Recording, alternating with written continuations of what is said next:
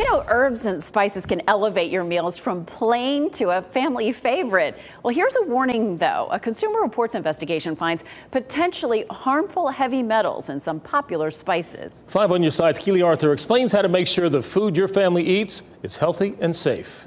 We're at the State Farmers Market, a great place to shop because you can speak directly with the folks who grow these herbs. Another option, you can grow them yourself.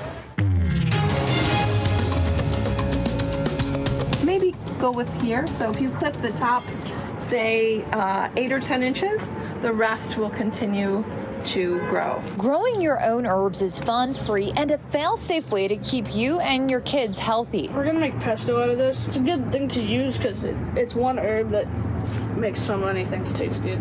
In Consumer Reports tests, roughly a third of the store-bought spices they looked at were found to contain enough potentially dangerous heavy metals to raise health concerns when regularly consumed in typical serving sizes. But why? Plants can suck up lead in the soil and groundwater where they're grown, and these metals can leach into the herbs and spices during processing on factory machinery.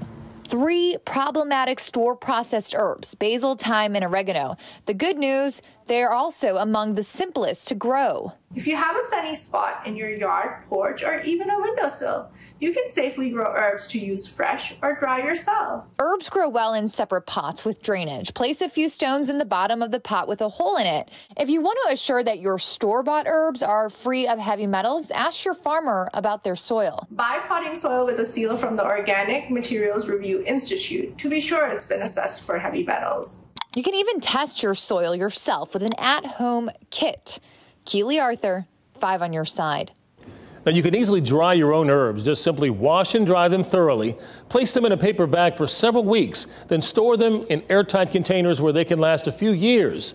You can speed up this process by using a toaster oven or air fryer.